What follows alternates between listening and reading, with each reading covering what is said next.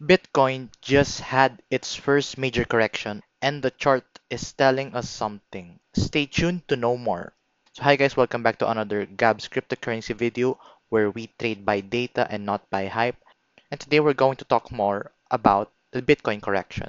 So recently we just had our first Bitcoin correction, and this correction just flashed a signal that we have all been waiting for. And this signal is something na dapat inaabangan natin every 4 years. And by 4 years, this means it's a big opportunity for us, especially sa ating retail buyers dahil ito yung magiging biggest chance natin para makapag-accumulate more and more Bitcoin. So let's understand first what happened with the current cycle. Right now, we just had our first major correction, and as I've been telling you for the previous days, a correction is very normal sa market cycle.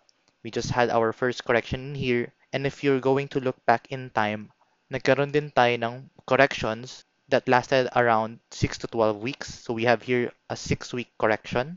And then lastly, for the 2014 cycle, we had a major 12 weeks correction. So right now, we are experiencing our second week pa lang. So this is our second week of the correction. And hopefully, we'll see what the Bitcoin price will do in the following days. But tingnan nyo to guys, this is something that we have been noticing within the charts. Generally speaking, pag nagkaroon ng malaking correction, this gives us a signal on where are we in the current market cycle.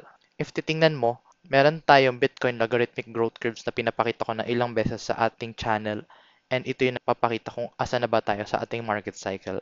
At kung titingnan mo, every market cycle has its own halfway point. So let's try to look first at the 2014 halfway point.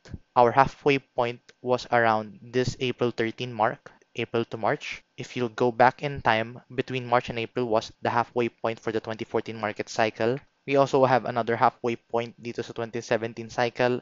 And kung titingnan natin ngayon, ang ating 2021 cycle, andun na rin tayo sa ating halfway point. So, generally speaking, when we are going to have a correction, it signifies that we are at our halfway point sa market cycle. The halfway point is the first thing na pinapakita na itong chart, pero hindi dun lang yung nagtatapos. Meron pa isa guys. If gagawa tayo ng line, kuha tayo ng horizontal ray at ilalagay natin sa top ng candle, ang top ng candle na to ay nagbibigay ng signal na itong highest point ng first peak natin would indicate the next market cycle bottom.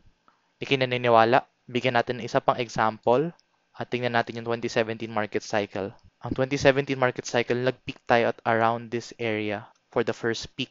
And as you can see, we're forming a trend na ang ating next market cycle bottom is roughly the same with this area. So what is this telling us? Since we just had our first major correction, it is our first peak. So we can say na ang ating next market cycle bottom would fall around the 60,000 US dollar mark area. So meaning in the next 4 years or in the next 2 years, if ever na mag-market cycle bottom tayo, ang ating lowest point na pwede natin makita is around 60,000 US dollars. In that case, what's happening right now, yung ating dip ngayon dito, this is actually one of your last chance to buy Bitcoin at the cheapest price before it goes up to its parabolic move. So are we going to pump na ba ngayon? For me, hindi pa. Sa totoo lang, tingin ko, mag-consolidate pa siya dito ng ilang weeks. Just like what happened sa mga previous cycles. Itong cycle na to, it took us around 6 weeks bago actually 8 weeks bago tayo mag-pump ulit. Same with 2017. 2017 took us around halos 26 weeks pala siya all in all. So, di siya kagad magpo-pump. So, there's still plenty of time for us to accumulate more and more Bitcoin habang hindi pa nagpa-pump. And ito rin guys ay isang indication na wala pa tayo sa market cycle top kasi tingnan mo wala tayong big volume coming in indicating na ito na yung market cycle top. Unlike dito sa previous movement natin, sa mga previous cycle natin, nagkaroon tayo ng mga volume. Same in here, may volume. Actually, itong nangyari ngayon is halos the same with the 2014 cycle. Wala masyadong volume na naganap, so indicating na halfway point pa lang tayo ng ating market cycle. So what you should do now is, this is the best time to buy more and more Bitcoin. This is your last chance. So the next question is this accurate? Sa ngayon, meron lang tayong 2 data points to tell us na ito yung magiging next market cycle bottom. If history is any indication, yung nangyaring peak ngayon ay yung isa sa best time para sa atin mag-accumulate ng more and more Bitcoin. So this is definitely not financial advice to trade at your own risk pa din.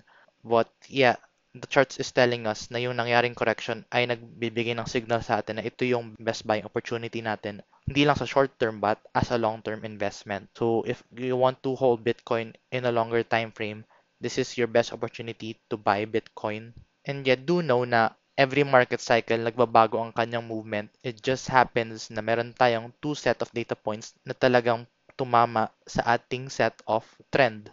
So maybe pwede natin balikan sa future itong video, tapos tingnan natin kung nangyayari nga ba talaga. But in the meantime, itong two set of data points is telling us na ito yung magiging market cycle bottom natin for the next market cycle. So if you guys like this video and if you find it informative, please give this video a like, share it to your friends, share it to your family, and if you want to see more signals and technical analysis like this, you can join our Facebook group, Telegram, Twitter, and Instagram. Link is in the description below. And if you want to see more contents like this, please give this video a like and see you in the next video. Bye bye for now.